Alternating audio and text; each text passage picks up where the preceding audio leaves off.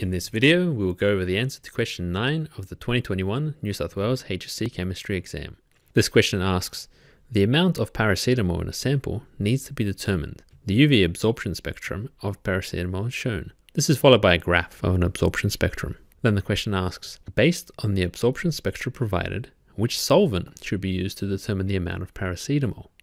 On the next slide, we see the four options given. We keep the paracetamol spectrum to the left and compare against the solvents. Looking at solvents A through D, the only solvent which doesn't mask paracetamol's distinct peak at 250 nanometers is solvent D. Therefore, D is the answer. In order to understand why this is the correct answer, let's look again a little more closely at the spectra for paracetamol and for the solvents.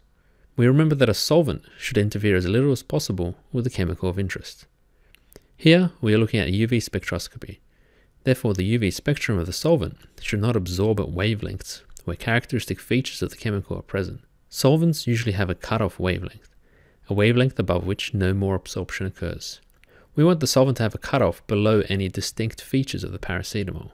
In the case of paracetamol, we can see a sharp peak at 250 nanometers, plus some absorption around 200 nanometers and less, outside the range of UV spectroscopy.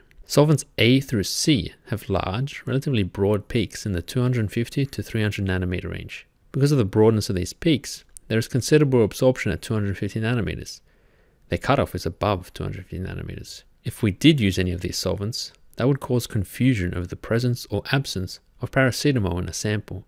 If we see an absorption peak around 250 nanometers, this could be due to the paracetamol or the solvent itself.